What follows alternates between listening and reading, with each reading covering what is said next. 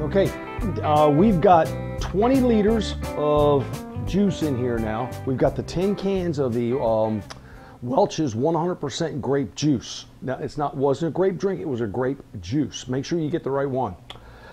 We've added the 4 gallons of water, which brought it up to 20 liters exactly. I just tested it with a hydrometer. My hydrometer was 1.050. I also used the refractometer, which was 1.050. Now, at 1.050, our potential alcohol at that point, let me go over on the scale and read so I get it right for you. Our potential alcohol is about somewhere around 7. So we have a potential right now of 7% alcohol by volume just from the juice cans and water. We haven't added anything else. So this is good. This could turn out to be a pretty hearty wine. It's going to be a really good tasting wine. Well, I want to try to get to about a 9 maybe, or a little bit more. So what I'm going to do, remember we said that before on one of the videos we were talking about gravity points.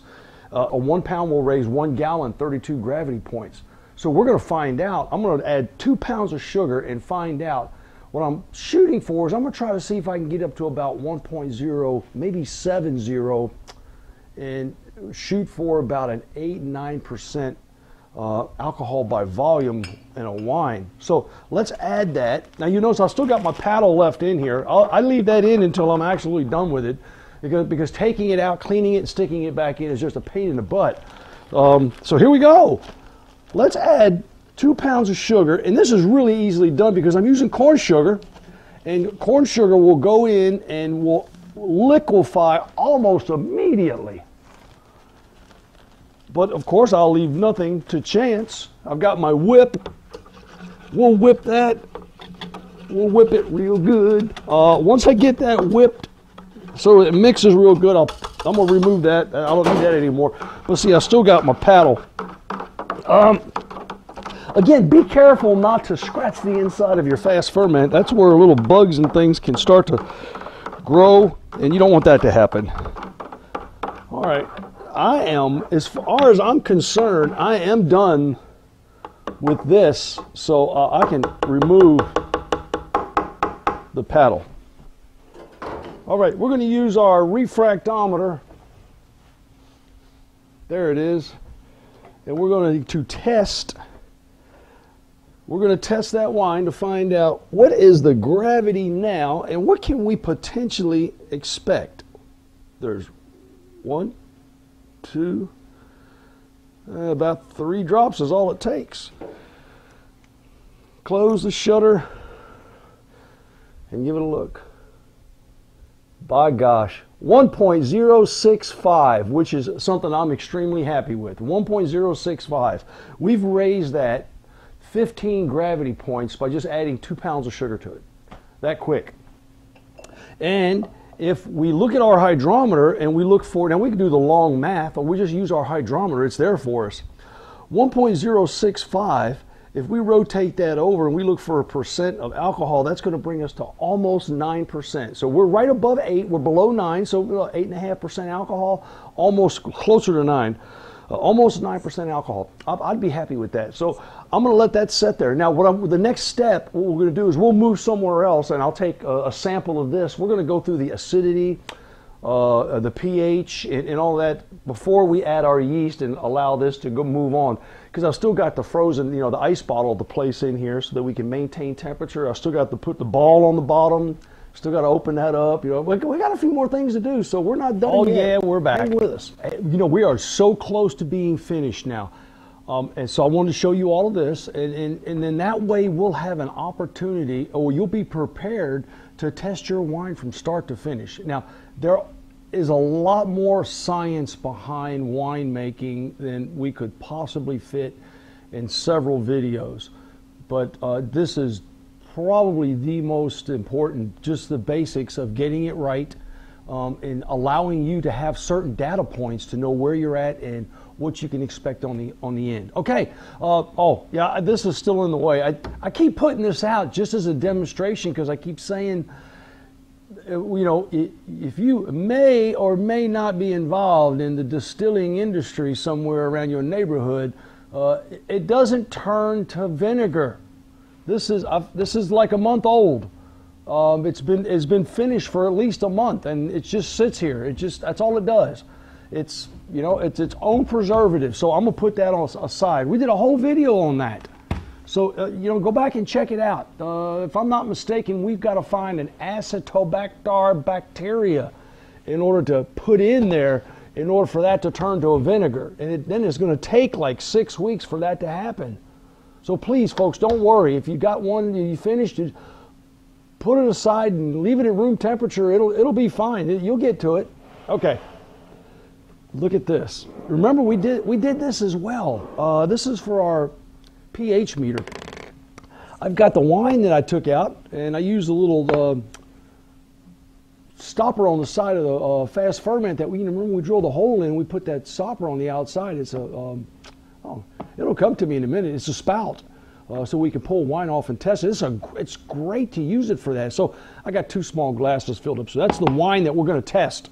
But remember, we made this up, and this is something else that will last forever. I mean, it comes with the with your pH meter, and we've got pH 1.8, 4.0, and 8.686. And what this is a mixture of distilled water and the chemicals that comes with your meter.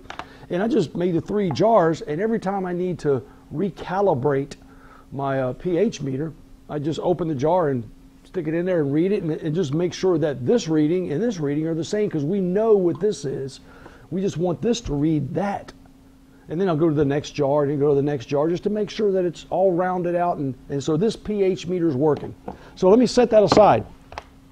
The way this pH meter works, it's real simple. It's just take the cover off and turn it on, and I've got a digital readout. Now, in a red wine, our goal is to have a pH of anywhere from 3.2 to like 3.65, somewhere in that neighborhood.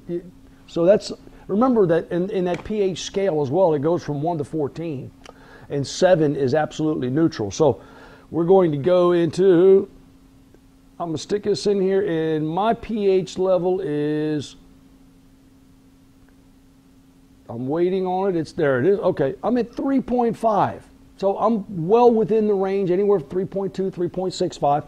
3.4. Okay, good. I'm well within the range. I'm right there in the middle. So I'm happy with that. So we do know what the pH is. Oops, I'm going to go clean this off. I'll be right back. Yeah, just make sure you keep this thing clean. I just went out and rinsed it off. And make sure you just use distilled water. You can dip it in and swish it. As a matter of fact, distilled water should read 7. Neutral. I'm going to put this on the screen for you so you can see this as well. But this is a copy of the scale for pH. It starts at 0 and works its way to 14. And 17 right here, or I'm sorry, 7 being neutral. And this is pure water or blood. So you'll notice here that, you know, the lower the number goes, the more acidic it is. And then the higher the number goes, it's the more alkaline or basic it is. And some comparisons are like battery acid is 0, very, very acidic. You'll look here, you've got vinegar and like lemon juice is at a 2. Now our wine is going to wind up anywhere here from a 3 to a 4, somewhere in that neighborhood. So this is looks like in grapefruit and orange juice. Then it goes up to tomato juice and beer. And then acid rain, 7-Up soda. So it's got a lot of things on here that'll tell you, and you can see that on the screen. You can see what different items are on the pH scale. So now we've measured the pH. We've also got the specific gravity, 1.065. So we know that we're going to have about a 9% by alcohol by volume wine. If all goes well. Now, here's what we got to do next. The next thing we got to do is we got to get, we're going to use sodium hydroxide. Now, folks, this, and as I start to describe these, please be very, very careful. This is a very, very caustic substance. It is very, very dangerous. Keep it out of reach of children. Don't do anything else with it other than what you see going on here, okay? So please, please be very, very careful. This is very caustic. And then we've got the phenolphthalein. It's another chemical. Be very, very careful with it. It's also very dangerous. But we're going to use this to test the acid level, the acidity in specific of the wine. Now you can test white wines or you can test red wines. It's all about a color change that takes place. And the first thing we're going to do is we're going to take 15 cc's or 15 mLs. Both those scales are the same. There's 10. There we go. And we're going to put it into our test beaker. There's 10. Now let me get 5 more. Because you need to start with 15. And the whole issue is that it's all based by measures. There we go. So we've got that.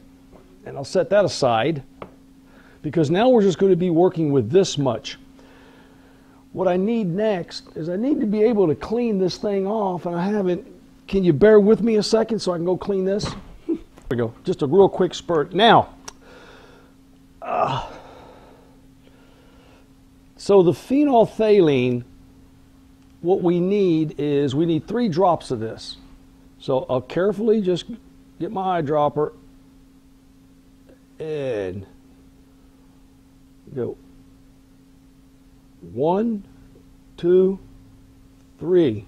All right, so we put 3 drops of that in. What we're doing is we're setting the acid level.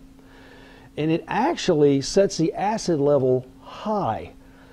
And what the intent is see, now that we kind of know where that's at, what we're trying to do is we're going to neutralize it, and then we're going to use a mathematical formula to figure out what the acid level is of the wine itself. Now, we already know what the pH level is, so we know if it's more acidic than it is alkaline. And right now, we know that it's in the acidic range, but we don't want to know now how much of it's in the acidic range. Now, remember, the 3 acids in the wines, and again, this is another long topic, is malic acid, citric acid, and tartaric acid. Okay? So the tartaric acid gives it that tartness. Then your citric acid and your malic acid act in combination to do a couple of other things. And part of it has to do with clarifying. The other part of it has to do with a catalyst and assistance for fermentation and stabilization and clearing. What we don't want to have is we don't want to have too much tartaric acid, because then we have that. You notice how some of your wines have those little crystals that fall at the bottom? It's normal. It's called a tartrate fallout. And it's natural. It happens.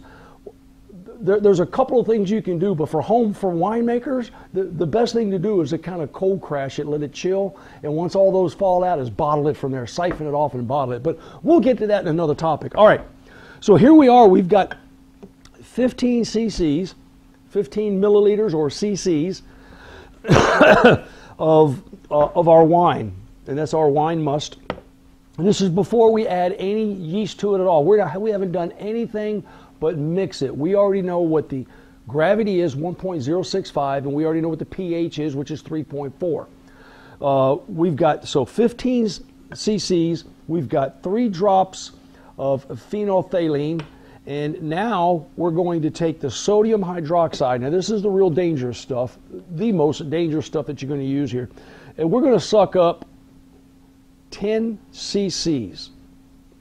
And the reason we're going to take up 10 is because we're going to introduce this 1 cc at a time. Now, what you do is 1 cc at a time, we will add this back into the wine, and now red wine will turn gray, a white wine will turn a purplish pink, and then when you shake it, it'll disappear. And you continue to add 1 cc at a time until the color remains permanent. Now, what I mean by that is, this is a red wine, so we're working with gray. It's easier to describe if it's a white wine. If this is a white wine sitting in another glass next to it, when I add the first cc, you'll notice it'll turn pink. and then I'll shake it, it'll disappear. I'll add another cc, it'll turn pink. I'll shake it, it'll disappear. Something sort of like that starch test we do. At some point, I'm going to add a cc and shake it, and it won't change. It'll stay pink. We know that we've just neutralized all the acid. That's how it works. And the same thing with this red. So let's get working on it. Okay, let's do our first cc.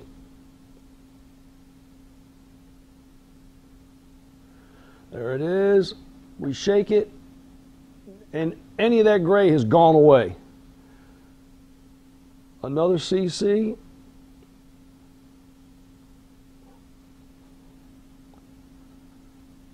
And I'll shake it, and that's gone away.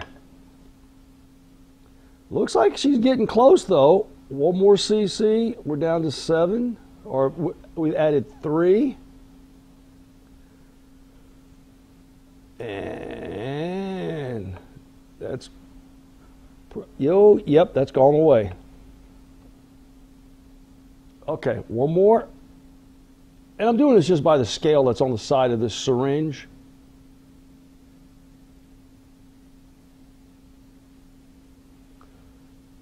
And this time I'll shake it. And you'll notice that, and it's really hard to discern here, as I know on the video, but you can see that the dark, it's remained a dark gray. So that's a dark gray color.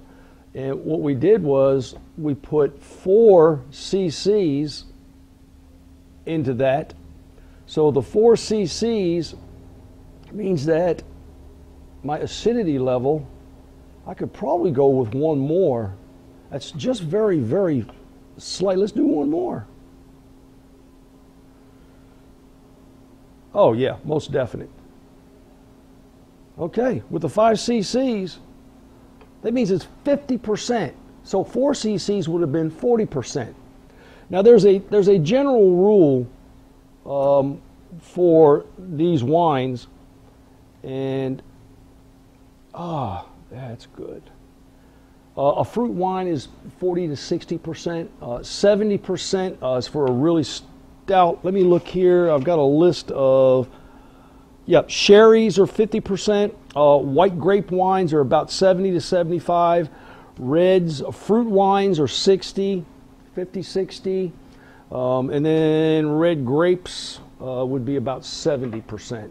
So that gives us a really, really good indicator. Now, while we're here, let's do a white wine so we can give you another example. This is the red that we've already done. So we'll do a white wine real quick. Let me close this up because of the dangers of that stuff. And I'll clean this off, and we'll get this thing set right back up, and we'll do it again. All right, I was smart enough this time to bring back a little bit of water that I could use to rinse things out, and I don't have to jump out all the time. Okay, this is our white wine. Now you can test the wine after it's already fermented as well. It'll tell you what the acidity is of it is. It will tell you, yeah, you know what I'm talking about. All right, remember we started off with 15 milliliters, mLs or cc's. There's 10 of them. And we get 5 more. There we go. 5 more. All right, set that aside. Get to clean that out. Now remember we used 3 drops of phenolphthalein. Phenolphthalein. That's not an easy one to pronounce. All right, we only need 3 drops. Here we go. 1, 2, and 3. You know, at the rate that I use this stuff, it's going to last quite a while. I've had folks ask me, well, how, it is shelf stable, so I'd use it, within a year or so, but it's going to last you quite a while because you're only using very little. What you'll use the most of is your sodium hydroxide. And again, please be very, very careful. All right, now we're going to take 10 cc's of this stuff, because we want to know. We may not use it all, and if we don't, we'll just put it back. There we go. So we got 10 cc's of it. Very caustic, very dangerous. Oh, all right. I keep saying that. All right, let's do the first. Now remember, we're looking for a color change. Here goes the first CC. If I know you can see that, it turns a little purple, pink. Then we shake it, and that dissipates. All right, that's one. Let's do that again. There's the next one. You'll see how it turns the color. So it turned purple again. That was two. You shake it, it dissipates, and it turns back into a clear liquid. Let me see if I can do this real close. Let's do three. The third one. Yeah, you can see it changing. And then we shake it. Okay, yep, it disappears. There goes the fourth one.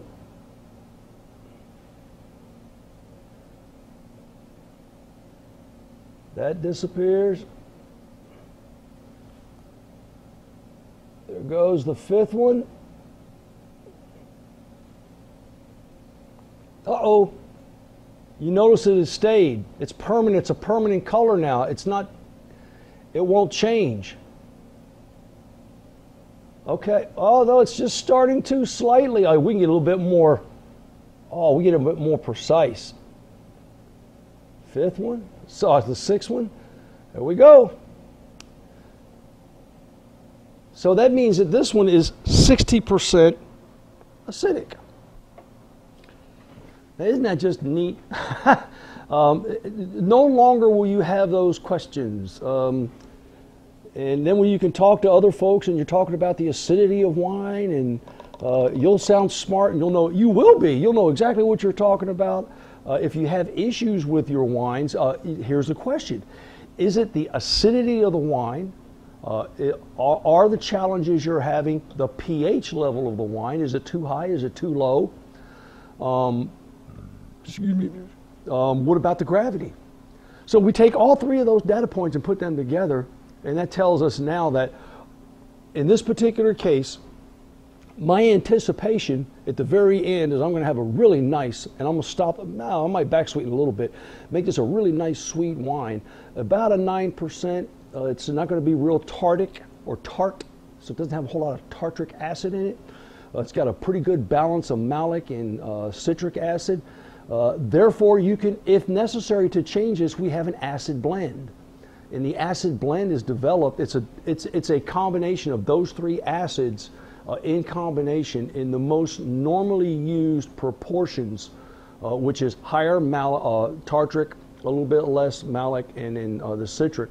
And you could start to introduce that in order to adjust that, either the pH level, or you could also adjust the acidic level in your wines. So that's just so much fun. Now let's get back over to the fast ferment. The last thing we've got to do now is we've got to add our yeast, and we're going to move on. This time we've selected a different yeast instead of the EC1118. I got to show you this. Woo-hoo. We're about our last step. Now I told you that we're going to use the 71B 1122. And this is really in the same family of the EC1118, which is a really, really good robust yeast. But this one in particular has been cultured for red grapes and long-term concentrates. And has an alcohol tolerant level of like 12 to 14%. I'm going to get nowhere near that, but this is going to be very, very healthy and really good for us. So I'm just going to open this up, and contrary to popular belief, you know, some folks love to make a yeast starter. Look, that works well. Your technique is totally up to you. This, all I can show you, this is how George does it. This is George's way. It works for me every time. And if I ever have a challenge, one day maybe I'll go to doing, you know, a yeast starter and sticking it in there. But until then, I'm just going to sprinkle my yeast. What I didn't need, because of the concentrate, I didn't need any, in this particular case, all the protein and the carbohydrates that are in here, I really didn't need any nutrients. So I'm skipping them this time. And all I'm doing is I'm going to introduce the yeast. So this is going to be a really interesting test for us to see how that works out. Of course, you know, I'm a Star San fanatic. I got the spray bottle. I just spray everything. Spray, of course, give it a shake. And then I've got a couple of yeasts laying up there. And then attach. But look, when you get your fast ferment, and I'll say this as many times as I absolutely have to, is please screw the top on it off 10 times just to make sure it seats the threads so that it doesn't leak, because if it leaks, your airlock is not going to have any activity and you're going to be concerned. If that happens, please check the gravity to make sure that you have something going on first, and that'll indicate whether you've got a leak or not. Okay, and last but not least, I've got one bottle in there. I want to show you how I did this. These things are super neat because it comes with these little small connectors and with the, we call 550 cord. Nice cord, so I tied it around the top of that frozen bottle.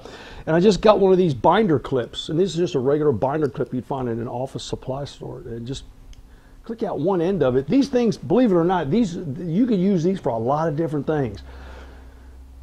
Just put that through the hook, lay it in there, and now what you've got is you've got a bottle hooked to a binder clip.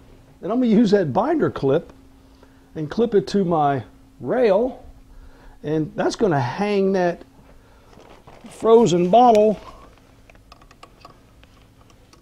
right here. As long as I can get my fingers around that. Come on, there we go. So you'll see I've got two bottles hanging there. The only thing I've got left to do, of course, is to zipper it up. I've got the thermometer on it, so I'll check the temperature later.